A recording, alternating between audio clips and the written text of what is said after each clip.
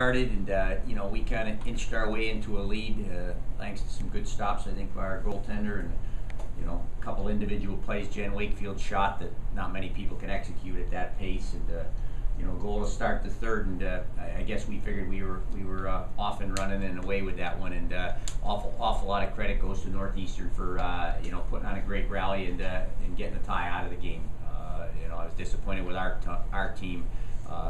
Giving away a point, giving away a very, very important point for us in the pairwise NCAA standings. And again, I tip my cap to Northeastern for finding a way to come back and winning the game, and tying the game and almost winning the game. Questions? Coach, were you concerned about your team's intensity before the game? It seems that third time you played this team in 5 days, and also it's a consolation game. Yeah, it's always tough, but I thought it was the Northeastern pride up against our positioning and our situation in the pairwise. That it is still very important for us and very tedious. Could be a big difference whether you're playing in Walter Brown Arena or one of the tough places on the road that could be a Duluth or Mercyhurst, some place like that. And so we're fighting to again go for something tangible. Where I think Northeastern was really fighting for pride. It wasn't a Hockey East game. It may or may not be a game that influences their run into the tournament, but it was a big game for us. So I was disappointed because I really thought we'd come out with more fire, and I thought we were flat. I know we were legless. I didn't think we had much going in that first period, and again, because of some individual stuff, we were able to build up a 2-0 and then a 3-0 lead, but we didn't show a lot of character or a lot of perseverance to finish the job.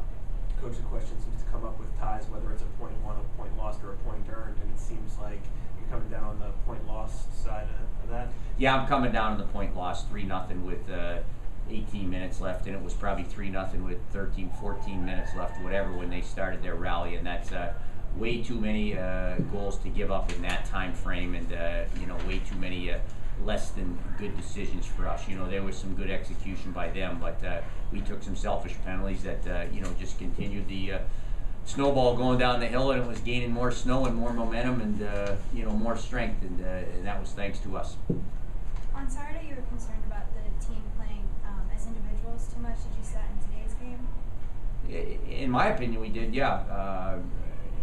And that again, we're not making the little plays. We're throwing a lot of backhand pucks across the ice. So maybe we could have made one more play to, use a partner, use a short pass up the wing, and again, we didn't compete. I don't know if it was totally the individual thing, but there just wasn't a lot of fight or a lot of compete. And sometime in this game, if things start going the wrong way, it's hard to shut it down. But I like to think we have enough talent and we have shown enough character over the year to shut that down. But tonight wasn't the night, and so again, whether it's us or whether it's a wonderful effort by Northeastern, I think probably credit goes both directions.